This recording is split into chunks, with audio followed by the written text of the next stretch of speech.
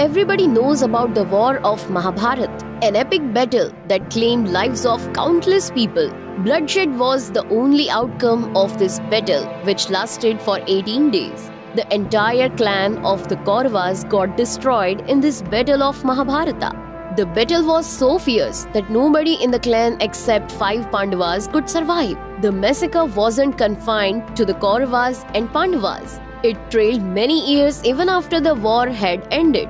One more dynasty got destroyed a few years after the Mahabharata. It was Sri Krishna and his clan Yaduvansh. The destiny of death of Krishna was written even before he took birth. You might be thinking how it is possible, but it is. You might not be aware of the fact that Lord Krishna was the reincarnation of Lord Rama. In the Treta Yuga, when Lord Rama was serving his exile of 14 years, Ravana trickily abducted Mother Sita. Lord Rama and his younger brother Lakshman set out to search Mother Sita. When they were wandering in search of Sita Mata from one forest to another, they came across Sugriv, who was gloomy because his own brother Bali had extorted his wife. But Bali had got such a boon that Lord Rama was not able to defeat him in a one-to-one duel. He found out a way and arranged a one-to-one fight between Bali and Sugriv. Taking benefit of this opportunity, Lord Rama stealthily shot an arrow at Bali. This resulted in death of Bali, as Bali was killed deceitfully.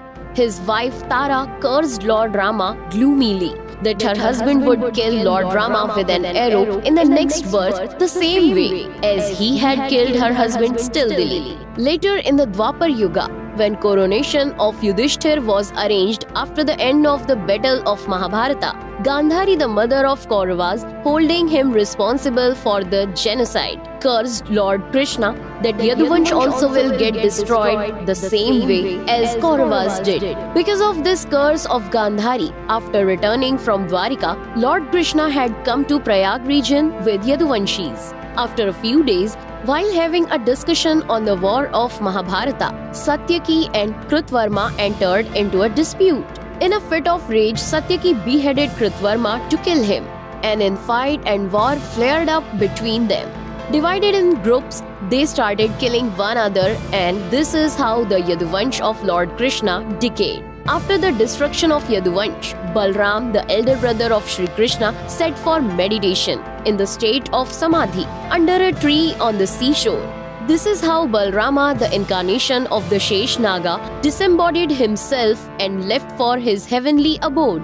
Later, Bali was born to a fowler in the Dwapar Yuga because of the curse given by Bali's wife to Sri Ram. His name in this birth was Jara. He was a fowler who stealthily hunted birds and animals in the night hours. As per mythological tales, Sri Krishna had a mark on his soul which glowed in the night time. This very mark caused the death of Lord Krishna. After the death of Balramji, one day Sri Krishna was sitting in meditation under a peepal tree, the mark on his soul glowing in the darkness of night. Taking this shining mark for the eye of a deer, Jara aimed the arrow at it. Coming close, he realized that it was none other than Lord Sri Krishna. He repented a lot and started begging apology. Then Sri Krishna told him not to fear and that he had only fulfilled the wish of Sri Krishna himself. He would deserve heaven then.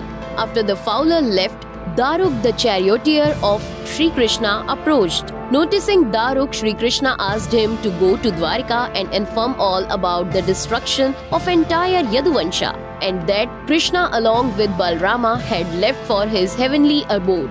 So, all of them must quit Dwarka because it was soon going to submerge.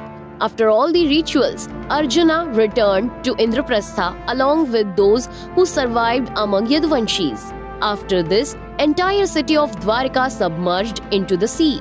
Friends, this was the complete information about the death of Sri Krishna and destruction of the Yaduvansh. How did you like this video? Please do tell us by leaving a comment. Please like the video and share it. This is your friend Neha Agarkar. See you in the next video with a new topic. Till then, goodbye and namaskar.